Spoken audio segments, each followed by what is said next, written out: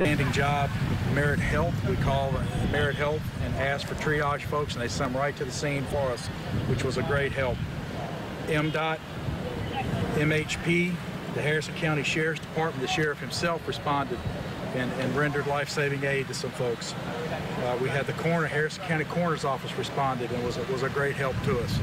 We had air support from New Orleans and Hattiesburg.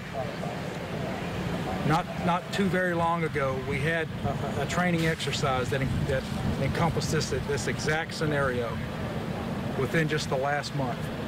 It worked out very well for us. The training that we received paid off today. Our incident commander, Chief Joe Boney, just did an outstanding job, and I'll turn it over to him now. Good afternoon. As Chief Miller said, it was quite a tragedy. At 2:14 this afternoon, we received a call for a bus versus train accident. The first units arrived on scene within 2 minutes. They found a tour bus that had been hit by a train. There were many victims still trapped inside the bus. Many people trying to get off of the bus, so you can imagine it was a pretty chaotic scene. We were very fortunate to have the assistance of, like Chief Miller said, among them. AMR was instrumental in getting some people here. Harrison County Fire Service, the Albertville Fire Department, Gulfport Fire Department also assisted in this incident. At this time, we have transported 35 people to the hospital. We have 7, I believe, that were non-injured. They will be released from the scene. And I think Chief Miller said 4 fatalities. They've been transported to area hospitals, Merit Health, Gulfport, I believe, and Ocean Springs and Singing River hospitals. At this time, we have the bus is clear. We have no one else left on the bus. All victims have been transported to the hospital. And do you know when the last victims were taken off of the bus? About how long did it take before y'all were able to get everyone off the bus? We had 2 victims that had to be extricated. They were trapped. We had to use the jaws of life to extricate them. Most of the victims were taken off within 30 to 40 minutes.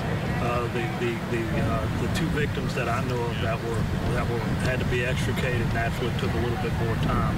We had to get all the other victims off the bus before we could start extrication. Chief Boney, earlier, Chief Miller said that 3 people were confirmed dead. You just said 4. So are there 4 fatalities now, or is it 3? There's 4 fatalities. 4 fatalities, yes. And 4 people have died. Okay. Were there 4 deceased on the bus from the beginning? Is that what it was, or did 1? No. There was 3 that were deceased, and 1 has since passed away.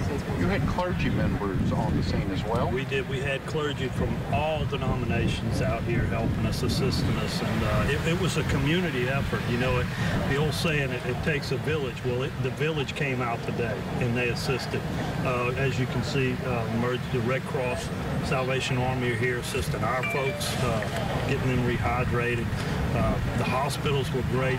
Keesler, I can't say enough about Keesler, and all the surrounding fire departments that came in, and police agencies, as well as AMR, Acadian Ambulance, and the Keesler Fire Department. Since we know those on board are from Texas, where will those other passengers be for the night?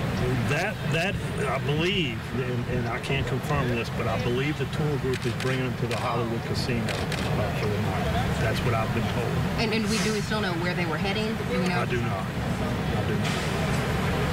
Is there any estimated time for how long it's going to take you guys to actually get this scene completely clear?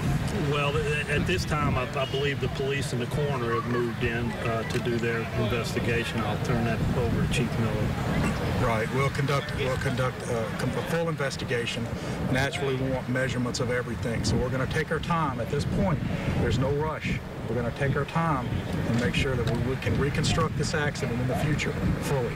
So an hour, 2 hours, 3 hours, there's no way to know.